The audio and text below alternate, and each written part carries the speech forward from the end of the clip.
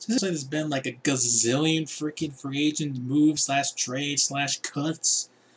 And this is mostly New England Patriots Pro channel. We're talking about some Patriots, y'all. Alright, so I'm just wiping the Southern accent in there. I'm just stupid. So, anywho, the New England Patriots. This is interesting. So, obviously, if you're a Patriots fan, you probably know, well, the biggest thing is, what are they going to do with Jimmy Garoppolo? Are they going to trade Jimmy Garoppolo to the Cleveland Browns? Because the Browns want to give up the 12th overall pick for Jimmy Garoppolo. Will the Patriots do this trade, you know? Especially since Tom Brady apparently wants to play 7 more years, and blah, blah, blah. He's about to be 40, and already has 5 Super Bowl rings, and so on and so forth. And now apparently the Patriots might be interested in acquiring one Devin Cooks, from the New Orleans Saints in return for Malcolm Butler. I like Cooks, but seriously, to me, Malcolm Butler ain't worth it. But there's a big reason why the Patriots would like to do that move.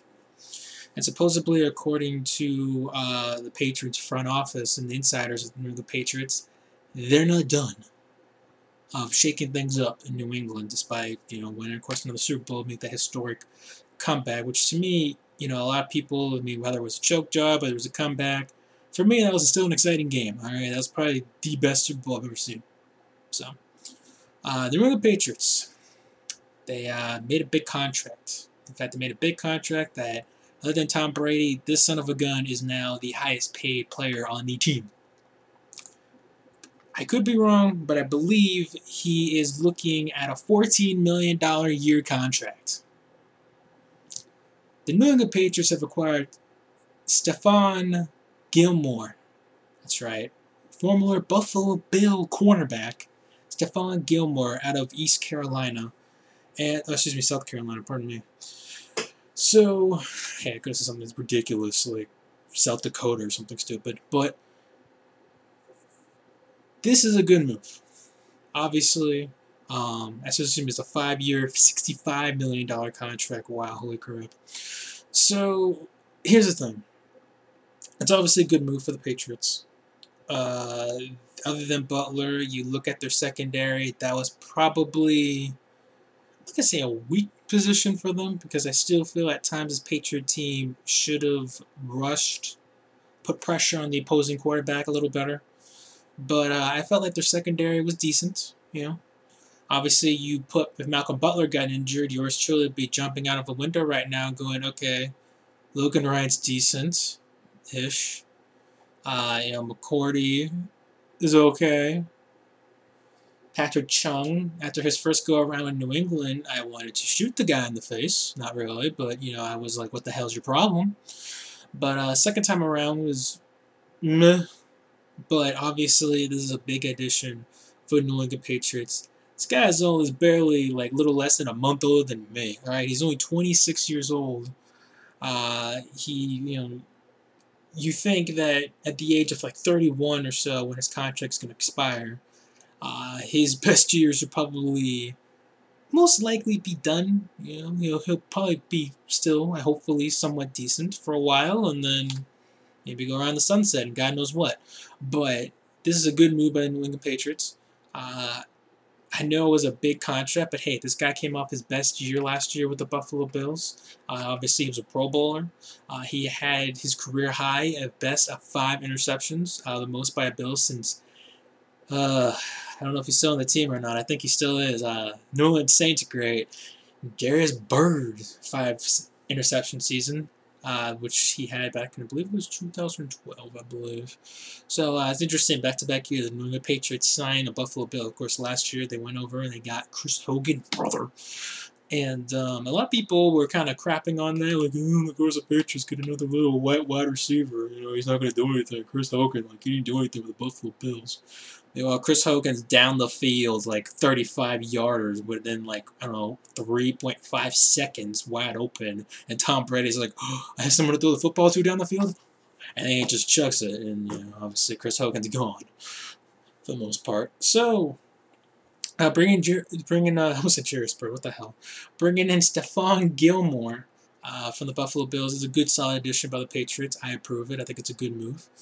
And some people might be going, oh well, the Patriots, they had about, I think it was something like $59 to $60 million under the cap, or yeah, under the cap. So they had plenty of cap space to obviously go out and sign someone.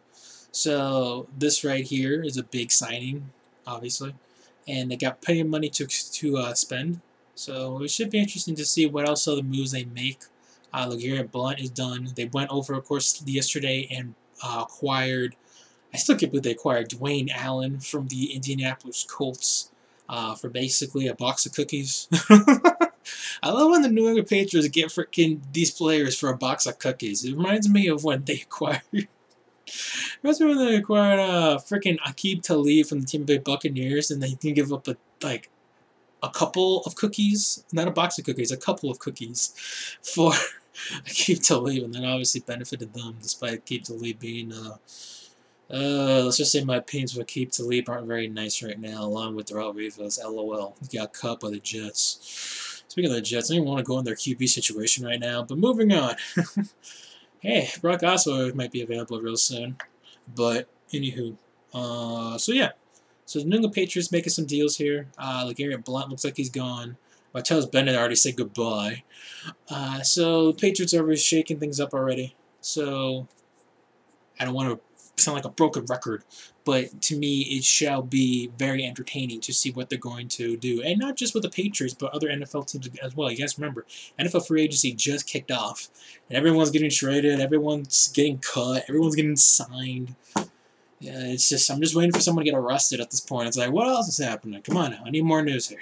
I'm obviously kidding when I say that, but the NFL free agency, it has begun, and I'm very excited for it. This is, to me, other than obviously the start of the NFL season, probably the most exciting part of, I guess you want to say, part of the NFL in general, next to the draft. Because after the draft, everybody and their mother says, oh, this person got a C, or excuse me, this team got a C, this team got an A, this team got an F, because they didn't even draft anybody.